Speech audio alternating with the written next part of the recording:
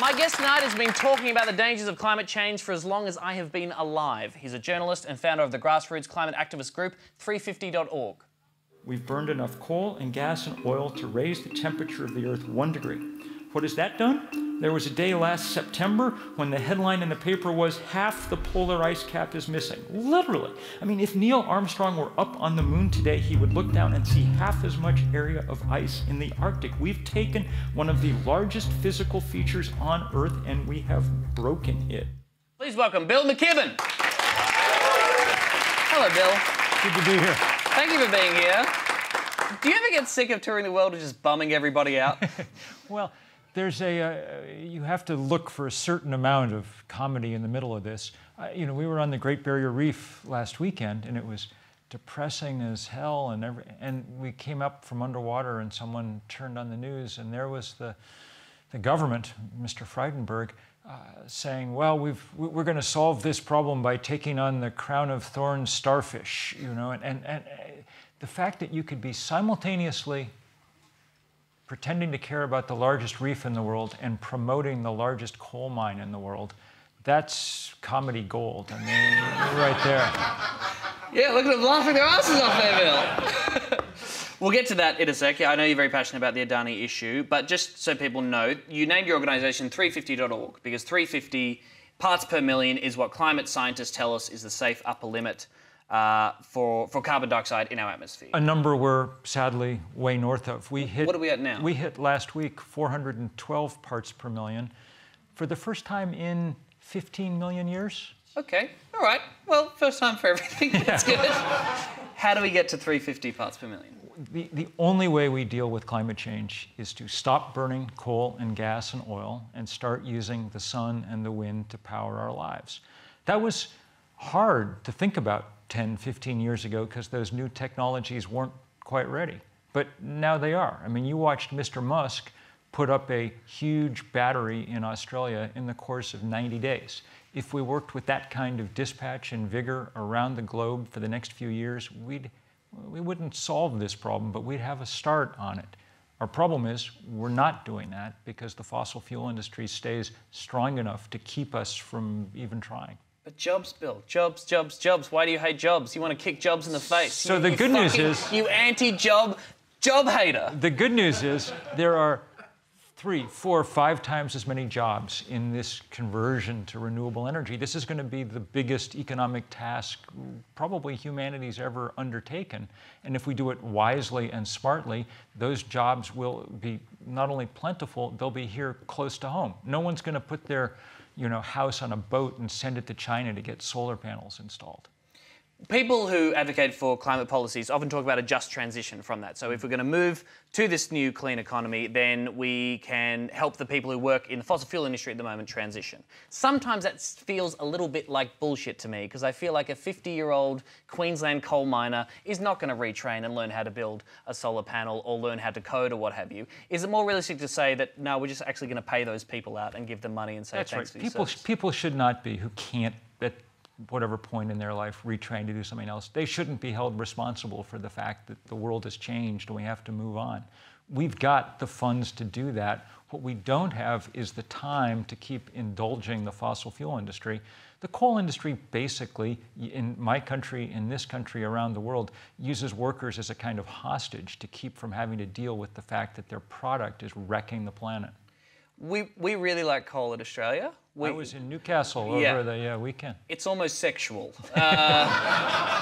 Former PM said coal is good for humanity. We had politicians bringing lumps of coal into Parliament. I watched the guy bring the pass around the rock to look at it. That was, and if you think about it, there's something, I mean, it's like they're all gazing in awe at what's really 18th century technology. Like, these are not the guys to lead the way into the future if they're like gazing at lumps of coal. The Minerals Council of Australia disagrees. This is a real ad they made. This is not a sketch that we made. This is a genuine ad that the Minerals Council of Australia put together in 2015. Take a look. This can provide endless possibilities. It can create light and jobs, delivering $6 billion in wages for Australians. It produces steel and powers our homes, as well as our economy, injecting $40 billion each year and it can now reduce its emissions by up to 40%. It's coal. Isn't it amazing what this little black rock can do? Does that make you erect, Bill McKibben? It kind of brought me down, you know.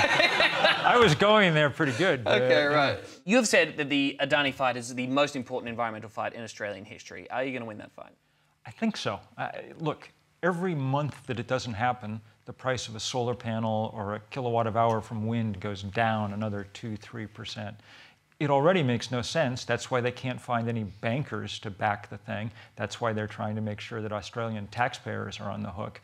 But past a certain point, no one's going to do this. I mean, this is clearly not about the future. This is yesterday's technology. And the route that we're supposed to go is so obvious. I mean, the fact that the sun, I mean, they talked about coal as a kind of magic miracle. Think about what a solar panel is. You aim a sheet of glass at the sun, and out the back comes light and communications. And, I mean, that's a Hogwarts-scale miracle, okay? It doesn't require you to dig up vast chunks of the planet, ship it all across the world in boats, burn it, I mean, this is elegant, simple, beautiful technology. Isn't it fair to say the storage technology is not up to scratch yet, though? Like, can we actually store this stuff long enough to provide for all our energy needs? That's what they were saying before Mr. Musk built his battery, and it's worked like a charm. I mean, humans are good at technology. Given the right incentives, we're able to make these kind of changes. The problem is that the people who own coal mines or oil wells don't want it to happen. And we know now, because great investigative reporting over the last few years has uncovered the fact that the big guys, the big oil companies say, knew everything there was to know about climate change 30 years ago.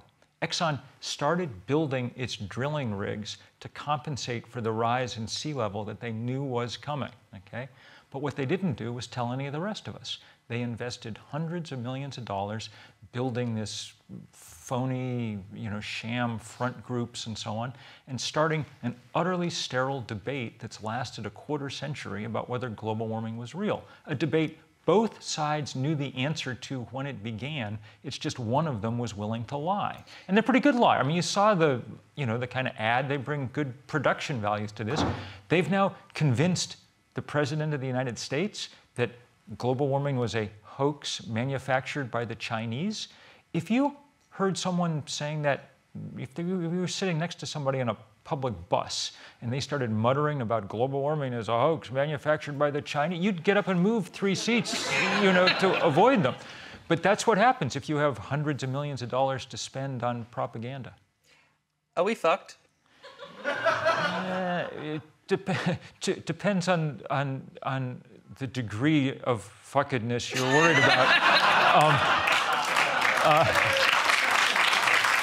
We raised the temperature of the planet 1 degree so far. That's cost us half the ice in the Arctic and half the Great Barrier Reef. We're headed for 2 degrees unless we take heroic measures. In fact, on current business as usual Paris Accord kind of path, the planet will warm 3.5 degrees Celsius in the course of this century. That's warmer than it's been since before the beginning of primate evolution, okay? So yeah, we're not in a really good place.